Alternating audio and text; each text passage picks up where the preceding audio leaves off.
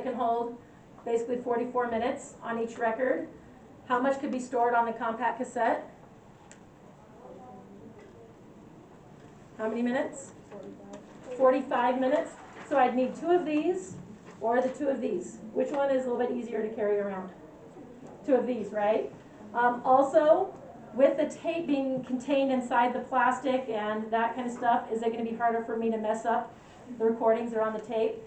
So it became, even though it's still analog, easier to store and easier to transmit repeatedly without messing up. It's also easier to lose. Yeah, it is easier to lose as well. And then they were able to, because you couldn't put record players in a car, right? Because cars are moving and bumping all the time.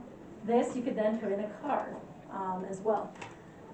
And so that was our compact cassette. It lasted for several decades. They tried the 8-track because people didn't like the inconvenience when you played one side. You'd have to take it out, turn it around, and put it back in to get to the other songs. So they tried the 8-track, which you can see there's a twist in it, so it would basically play the other side. It could play continuously, but the tapes would break and stuff like that, so it just didn't turn out, and so it didn't stick around for very long. It was worth the inconvenience for this working better. But of course, people want things to get better and they want more. So then we start getting into digital. So if we've got that analog sound, instead of capturing everything in the path on the tape or on the carvings on the record, how many samples are typically taken per second in digital recordings?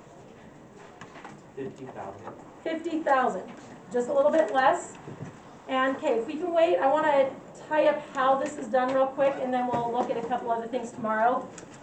Is 50,000 pieces of music per second a lot of sound that's captured? Absolutely.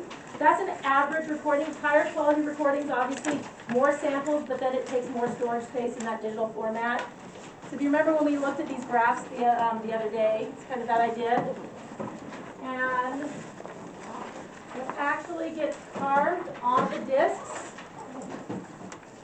the carving or the land is a 0, or a pit, flat spot is a 1. So only difference between a CD and a DVD is how small the carvings are. Same piece of plastic, exactly same piece of plastic. Only difference between a DVD and a Blu-ray, even smaller carvings for those ones are carved in there.